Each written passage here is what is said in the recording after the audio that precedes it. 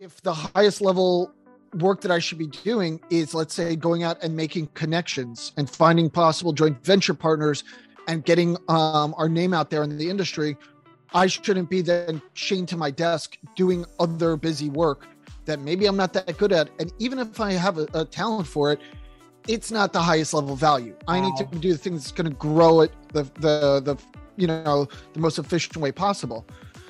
Most of us are not natural born CEOs.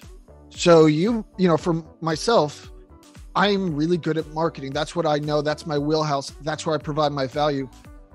It's more likely it's a better use of my time to focus on that and bring in a CEO. Doesn't mean that I'm giving up power. Doesn't mean that I'm taking a step back. It's a business. Put your ego aside, get away from that, and understand that it's better to have 50% of a watermelon than 100% of a grape. Wow.